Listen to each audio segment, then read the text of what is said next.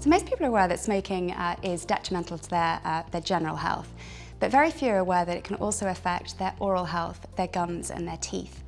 One of the main things that it causes is tooth loss, gum disease, stained teeth, and if taken more seriously, it can even cause mouth cancer.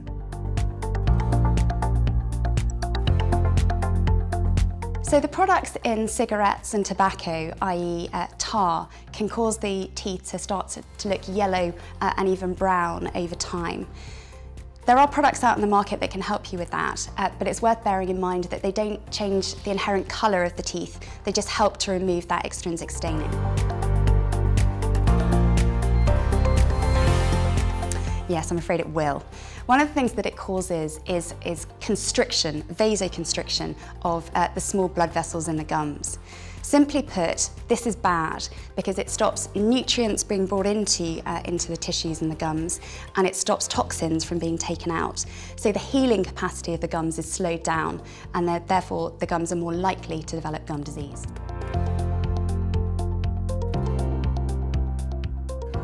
Yes, there's quite a few different whitening type toothpaste that can be used for smokers. It's worth being aware that these are quite abrasive products though, so you may wish to speak to your dental team about whether it's good to use them all the time. Most dental teams would recommend that you alternate the use of quite abrasive toothpaste with just a normal fluoride toothpaste. As a smoker as well, you also want to be very, very aware that you keep up with your interdental cleaning, so the use of floss and interdental brushes as well as brushing well with a toothbrush.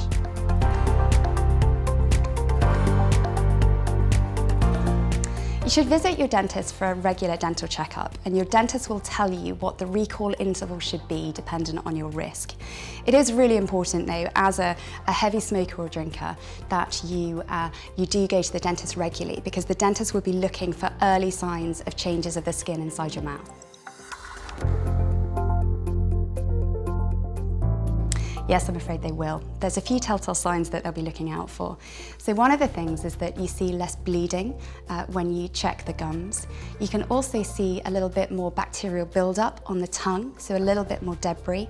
You also can see some telltale white patches around the mouth, and the palate, the roof of the mouth, often looks slightly paler.